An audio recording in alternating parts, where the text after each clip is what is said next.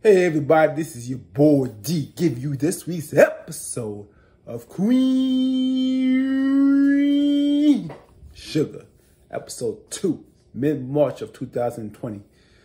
Ah man, this episode is starting to warm up, folks. It's starting to warm up right here. It's reliving last year's pandemic, and if y'all know what happened to last year's pandemic, it touched a lot of souls. Business closed down.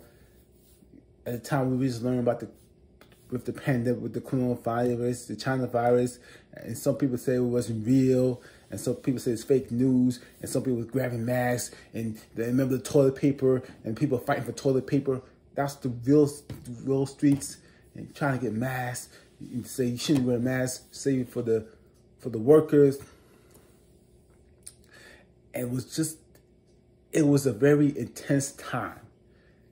And we're still going through that intense time, folks. We haven't passed through this virus. We haven't passed through the pandemic. Business is still shut down. Never could be reopened again. People out of work. The little guys getting squeezed. Politics change. You know, I could go on and on. So this was a very... It's so fresh because we still haven't gone over it. We're still trying to get to the other side. What the other side? I don't know. So this is what I love about Queen Sugar. Queen Sugar gives you the realness. One thing about Queen Sugar, it ties everything. It takes current events and rolls and weaves and mix and mingle and finesses into a storyline that's relevant during that time. And Queen Sugar never disappoints you with that. It will never say, it never disappoints you. Anyway, before I go on review this week's episode, if you have not subscribed to my channel, what are you waiting for, bro? What you waiting for, girl? Hit that subscribe button. Hit that subscribe to be part of my tribe. Can't even talk, be part of my tribe. You know what I'm saying? Because I got all your favorite shows. I got Queen Sugar. I got Halves to Halves Not. I have Equinox, that's another good show I'm reviewing. I got Black Lightning if you're into the comics. I got you there. You know, I'm thinking of see if I could do some kind of headlines, maybe do some news. You think I should do some headlines or something like that? I'm trying to see how I could wave that in. Anyway, hit the bell to the right. If you hit the bell to your right, so you can be notified of any new content that I drop, so you can be part of that. Hit the thumbs up, hit the thumbs down. Don't even matter. Just hit something to say you hate me or you like me. It doesn't even matter. So anyway,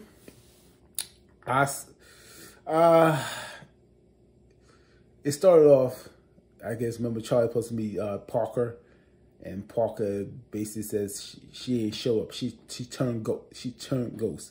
She for what I heard, she carried a camera bag and she took the flight to New York.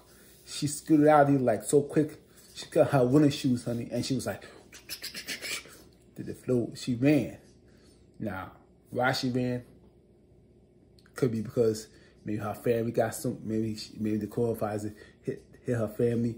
Maybe she has. We don't know because we don't know if she has kids. Maybe she has a son. Maybe she has a daughter.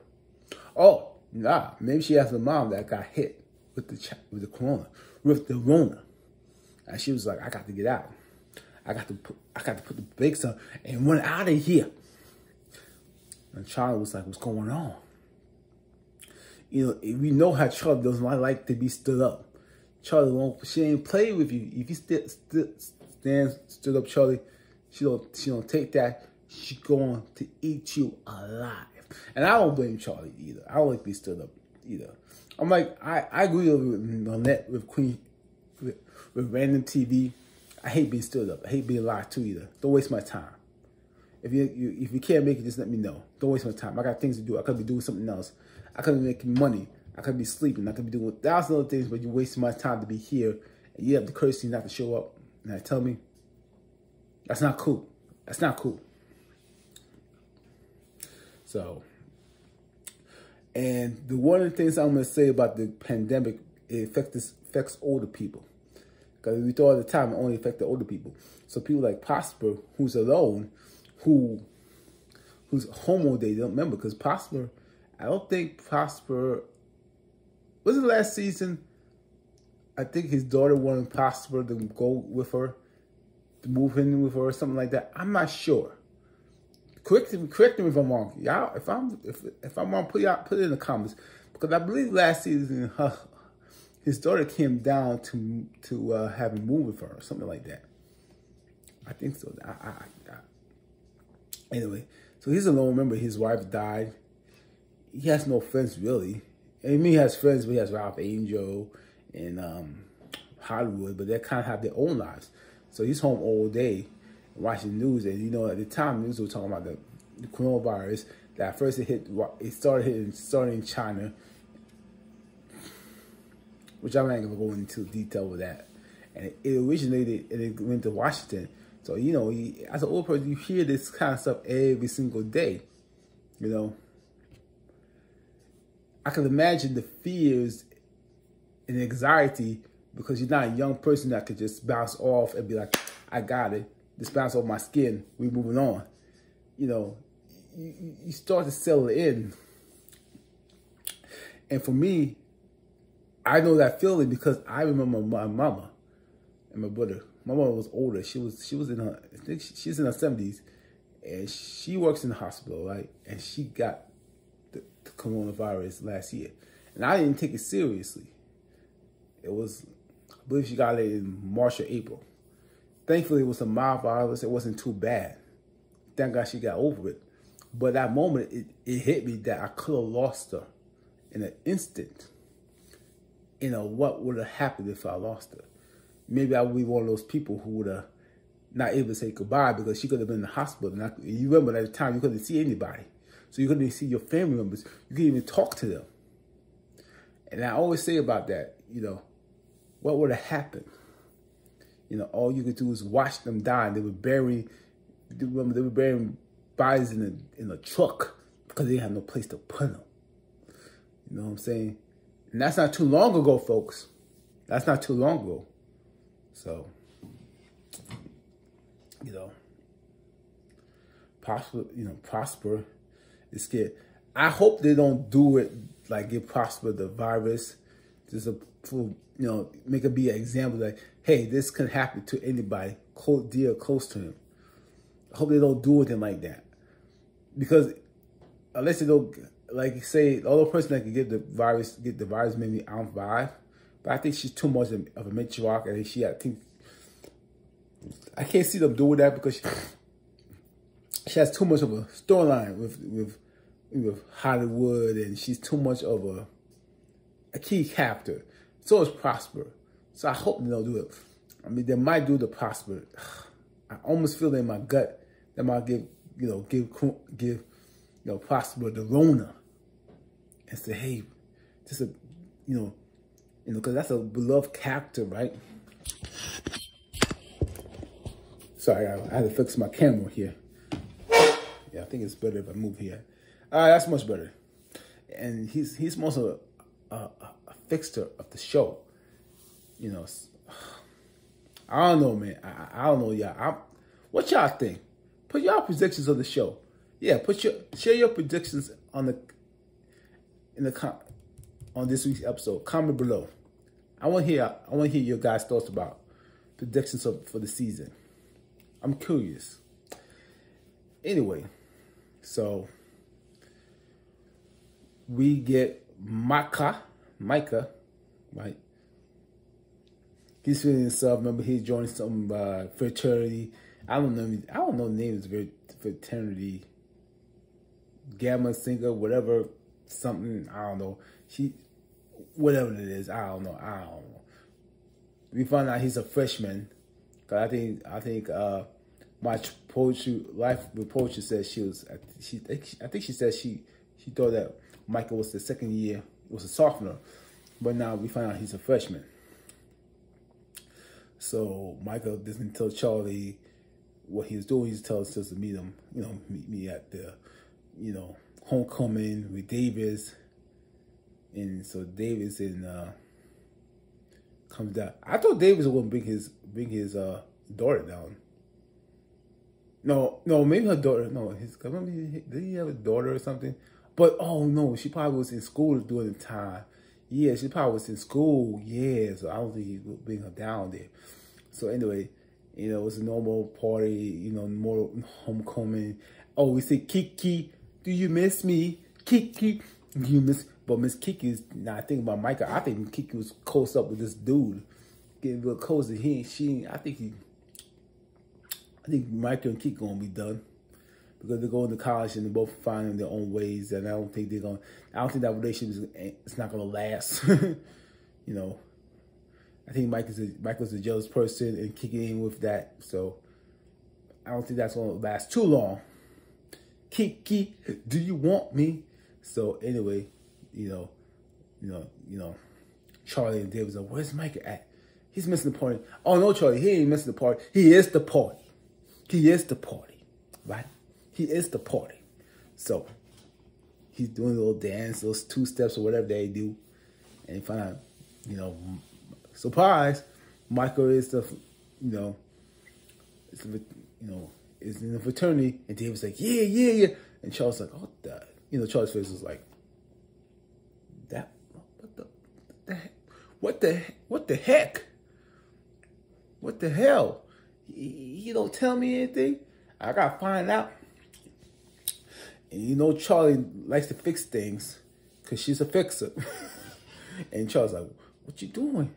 And, what you mean? And Michael said, I gotta tell you nothing. I'm a grown man. Yeah, I'm a grown man. I'm gonna take your money though, right? Because I can't pay for my own costs through tuition. So I'm gonna take your own money. I'm still claim I'm a grown man. I'm a grown man.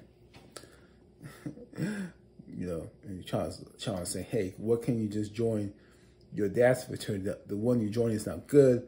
Fine. I guess you're trying to say maybe it was hood. And Michael said, well, I tried. They don't want me. They didn't want me. Why? I can put in the name for you. Michael said, I don't do that. Don't put in no name for me. Let me be my own man. And I agree with Michael. You should want somebody. You should join them. If they don't want me, that's their loss. Let's moving on. So I'm going to skip around a little bit here and there. We find, speaking of Nova and Calvin. Calvin and Nova. Nova is set to meet Calvin's parents. It's a nice little town. I guess it was a family reunion. First you thought the grandfather was going to be giving Nova the side eye. Remember, Calvin said, his grandfather doesn't say nice, isn't a nice person. AKA, he's a racist. And first he gave Nova a side eye, but when Nova said, hey, I got this good scotch, he was like, oh, you got that good scotch. Ooh. He was like, oh, you cool my book, baby. Go. Keep bringing me the scotch. Ooh, I'm going to be all right. You're going to keep cool. You got that scotch? You guys light up. She got scotch. Ooh. But you gotta be careful when you drinking. Drink that brown liquor. The true characters might come out. You might be like, that black mother, that black end. She gave me that good scotch. I mean, she might be a darky, but she know how to she knows how to treat this person. Oh, that scotch is good. Oh yeah, give me another one. I can't stand her, but man, she knows what kind of scotch I like. I'm just saying. But anyhow, moving on. We found that the mother likes Nova, so she's okay. The daughter likes Nova, but the wife, his ex-wife came and said, how does it feel to break up a happy home? And I was like, Nova, she got a point. I can't even get mad at the poor woman. I can't even say she's wrong with that statement. I can't even say, hey, because this is not a race issue. Hey, you are the mistress. Yeah, was it Catherine's fault? Yeah, but you participated, Nova. You participated. You are the other woman. You knew the guy was married. And what do you think she's supposed to say? Hey, Nova, welcome. Hey, Nova. hey, let's get a group. Let's have a hug. Let's hug it out. No, Nova. You can't hug this one out, Nova. And then she started to spill the tea, honey. Talking about, you know, Calvin got a thing for black women, for the exotic type. You know. He liked the women kind of thick like a biscuit. Thick and juicy. You know, that's what he likes. He ain't like, you know, skinny string beans. He don't want those string beans. He wants them thick, luscious, juicy porterhouse steak. If you know what I'm saying. If you know what I mean. I'm trying to keep it clean, y'all. I'm trying to keep it clean. And then Calvin came and said, no. He became the hero. He put on his cape and did what he's supposed to do. He put on his Superman cape. He grabbed his like here and said, She like no other women. She is my woman. She's my queen. She's my queen. Oh yes, she's my queen. The other women, y'all was just standbys. So I get to the right one. I said, standby. I said, Kevin. Woo, standbys. I had to take my heart from the floor. I had to pick up my dang heart up. Oh, pick it up. Pick up my face. I said, Kevin, you ain't gotta do that to the mother of your kids. What you gonna think? She a standby? She a standby? A standby don't have kids, honey. She ain't no standby. She got the dang on kids. Talk about she's a standby. Standby. Okay, Kevin.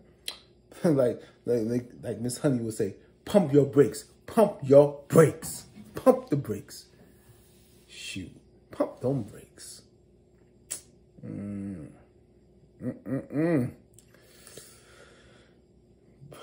But you know, but Nova looked at her, Kevin and said, really? Because she's not got what Haley said to her, got to her head talking about. So you think I'm your fetish? You think I'm just one of your little fetishes? How many women you dealt with? And Cal was like the same amount of men that you dealt with. And Nova, you don't deal with men, you deal with women. I'm just saying, season one, boo. You go through men too, Nova. I don't know why you questioning him. He loves you. He sticked out with you. He put his neck out the line for you. Put his neck on the line for you. Put his neck out here. Put his neck right there on the line for you, girl. He put his neck out for you, girl. Put on his neck out. If that's not love, I don't know what it is. You call it what it is. That's love right there. That's love. That's love. All right. I'm trying to think what else I missed. Oh, Doll had some type of interview for a job. I think, is it a supervisor position? Because I don't remember exactly. I think it's some supervisor position. She's nervous because of her past, and Charlie gave her some coaching tips saying, don't beg for the job.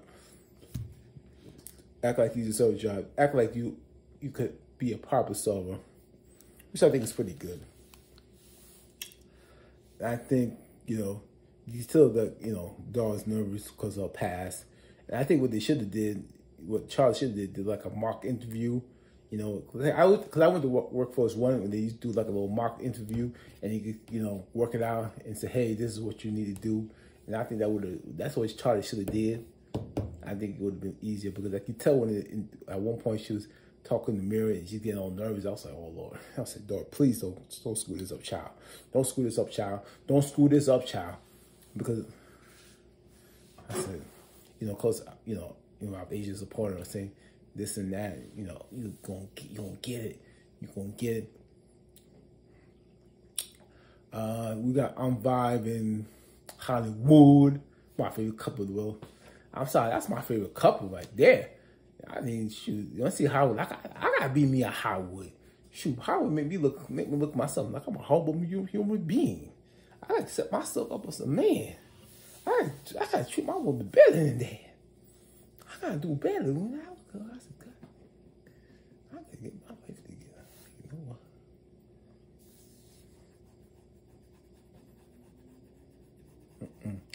And I think there was a part that we created a date night, and which I thought was kind of cute. It's like, oh, it's so cute. And, you know, and then, because, you know, Howard has to open up, so I think open up his men's group, the real spot. I was like, God. Soon as they were about to celebrate, before this celebration, Charlie got news from the CDC saying that, hey, the coronavirus is closer than you think. It's right here, y'all. Y'all need to, you know, you're going to have to close down. You can't wait for the government. You're going to have to make a decision. It's going to affect everybody. So, you know, Charlie called on 5 and said, hey, this is important. It's here. You know, coach will be shot for 2 weeks. And it affects the older people. I'm just want to let you know. And then first, you know, you know, at one point, Aunt Vi says we're going to close the shop. Be back April 1st in 2 weeks. I said, you only think it's 2 weeks.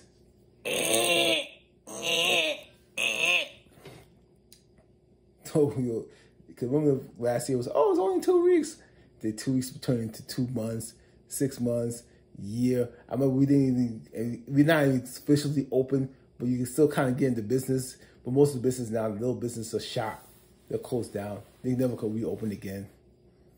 Only big businesses that they're okay, they'll survive. But it's never the same. You can't even go to restaurants and really sit down. We're gonna go for vacation. You're gonna have to take the vaccine. I'm sure they're gonna do the vaccine. They should do a season where they're gonna talk about the vaccine. And then the stimulus check. You know the stimulus check is gonna be brought up because some people ain't got their stimulus check. And I'm still waiting for my stimulus check, which I think is dragging. They should be getting this stimulus check since yesterday. Yesterday should have gotten that stimulus check. All right, but they're playing with people's money, playing with people's expenses. People can't wait. You know what I mean? But that's another topic for another show. Let me not start there. Let's talk about this. Let's keep it going, guys. Let's keep it going. And during the time, you know, Darla was worried that possible going to get the Rona, and Ralph Angel. I don't want to hear that moaning no more, which I think is great because Ralph Angel was like a lot of people who thought, I don't want to hear that. Turn that mess off, girl. Let's get back to doing this. I don't want to hear that Rona stuff. I want to go kill this vibe. I want some of this right here. And then Charlie was asking Michael what he's school about. Have you heard anything about the Rona, the coronavirus? He says no. And at one point, Calvin was with Nova, and Calvin said, you know, it's not gonna be too bad. And Nova said it's bad enough. When the NBA shut down, it was bad. When I was watching the game, I think the NBA, and when they said they got shut down, I was like, it was real because the NBA never shut down. They never shut down. When they shut down, I was like, holy. When I watched ESPN, all they was talking about the corona for like months and months, I was like, oh my God. When the NBA shut down, I was like, this is real in the streets. This is real in this motherfucking streets. You know what I'm saying? So, it's about to get exciting. I can't wait with it. I'm with the Queen Sugar fan train. Queen Sugar. Anyway, nigga, cover everything. If I have not covered anything, put it in the comments below. Anyway, this is your boy D. I'm out here, y'all. Have a good night, y'all. Peace.